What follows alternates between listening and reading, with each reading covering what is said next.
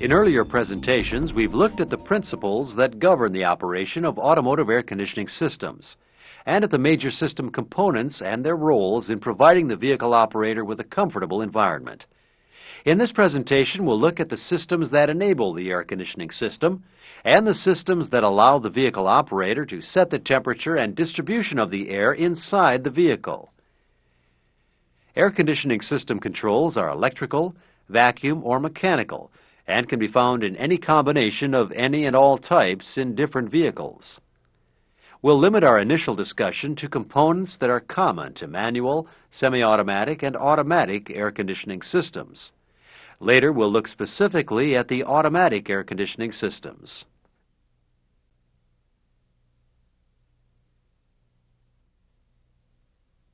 Electrical systems that control air conditioning and air distribution operations are the fuses, circuit breakers, wiring and relays, compressor clutch, thermostats, pressure switches, master instrument panel control head, and blower motor.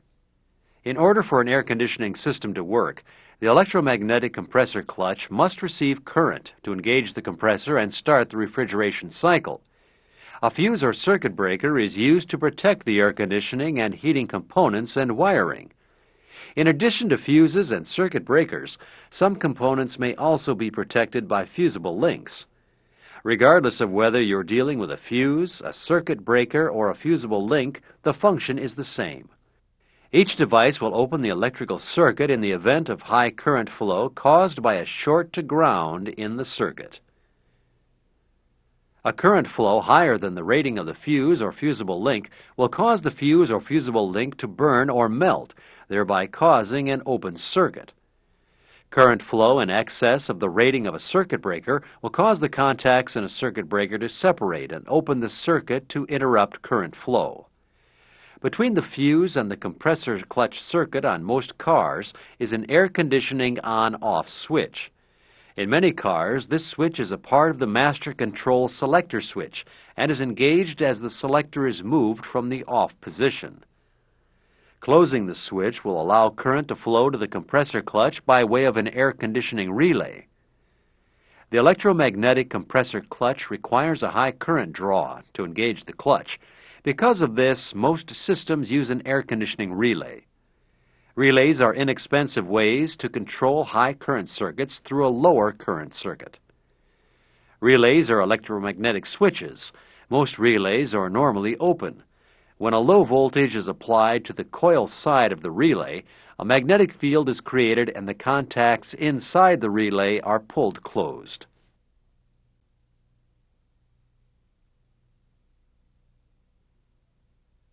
With the exception of variable displacement compressors, all compressors use a compressor clutch to cycle the compressor on and off.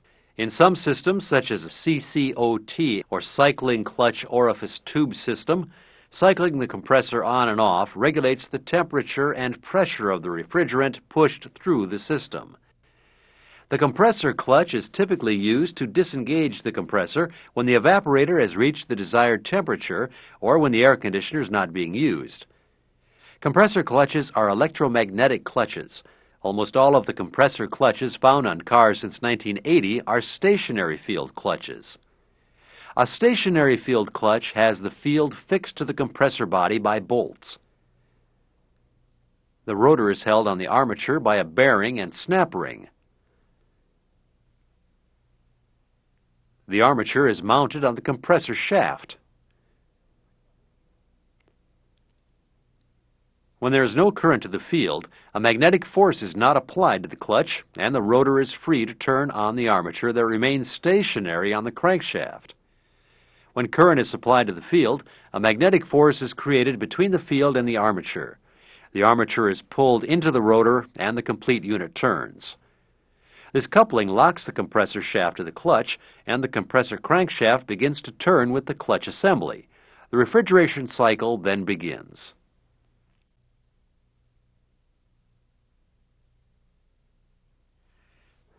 The electromagnetic compressor clutch is turned on when cooling is desired and turned off when it is not, through the control of current by switches and relays. The compressor clutch is often used to provide a means of in-vehicle temperature control. One way to accomplish this is through the use of a thermostat.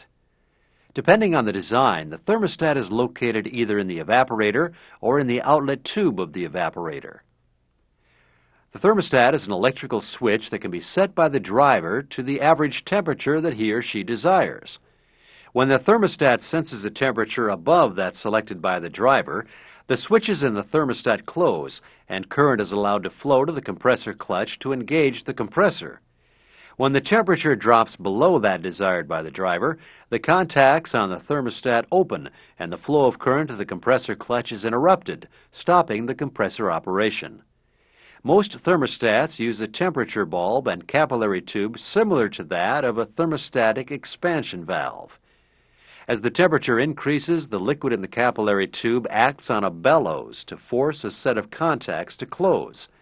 As the temperature drops, the pressure in the capillary tube is released on the bellows and electrical contact pivots to open the compressor circuit.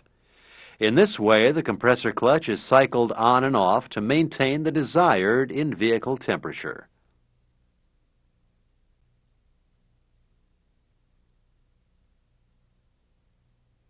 Another way to control interior temperature is through the use of a pressure cycling switch. Pressure cycling switches are used on the cycling clutch orifice tube or CCOT air conditioning systems. Pressure cycling switches will open when the low pressure side of the system has a pressure at the low side of the operating range. A low pressure indicates that the refrigerant in the evaporator has a high capacity to absorb heat and that the evaporator is cooling air rapidly. As the vapor in the evaporator becomes superheated, the low side pressure will rise. The higher evaporator pressure indicates that the vapor is losing its ability to absorb heat and the air passing over the evaporator will be less cool. As the pressure rises to the higher end of the operating range, the pressure cycling switch contacts will close to engage the compressor clutch. Continually cycling the compressor clutch through the use of a pressure cycling switch will maintain a fairly constant in-vehicle temperature.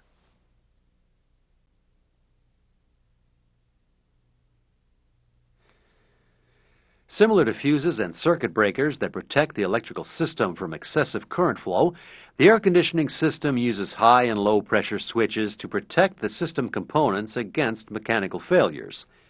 The high pressure switch on most systems is normally closed, meaning that it allows current flow through the switch to the compressor clutch under normal operating conditions.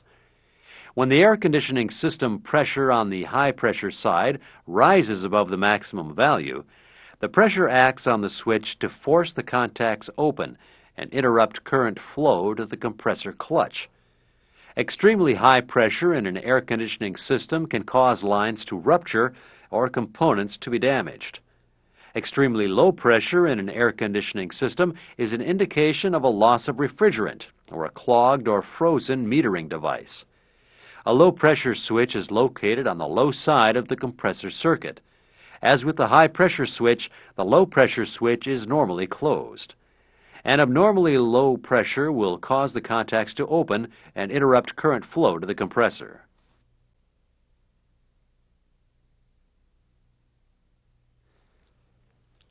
Some manufacturers will use a compressor discharge pressure switch to sense the pressure at the compressor discharge port. A normally closed switch, the compressor discharge pressure switch will open the circuit to the compressor when compressor outlet pressure is low. A low compressor discharge pressure is an indication of a low refrigerant charge. As the lubricating oil for the compressor is carried in the refrigerant charge, the discharge pressure switch interrupts current flow to the compressor clutch to prevent damage to the compressor.